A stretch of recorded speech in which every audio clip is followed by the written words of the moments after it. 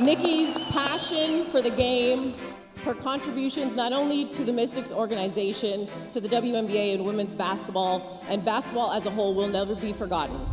As we celebrate her induction into the Mystics Hall of Fame, let's also take a moment to reflect on her life and legacy. Her impact on the game will be felt for generations to come. Obviously, it's a bittersweet day honoring Nikki today. So it's just a special day to be able to have everybody in the building. It's going to be, I think, a phenomenal atmosphere.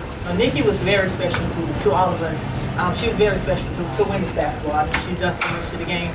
And we had to come in because I know if Nikki was here, she would have came in and said, you know, ladies, go out, play with your heart, leave it all out on the floor. Here we go, team first on three. 1, 2, 3. Team first! It's a legacy, you know.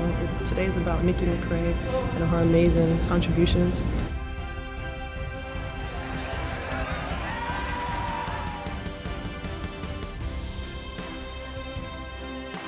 Nikki, thank you for what she did to me as a player.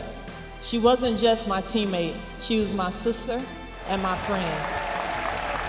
Thomas and Thomas Jr., we are presenting to you a jersey of your mom and your wife with Nikki's Mystics jersey, and we hope you remember her like we all do, the player that she was.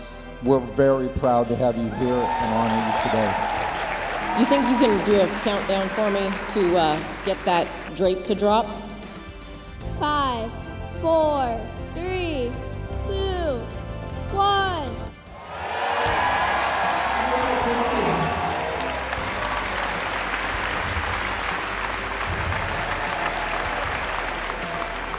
She has a great smile, and that smile would have lit up the gym today if she was there, just seeing all the love that everyone was pouring in for her.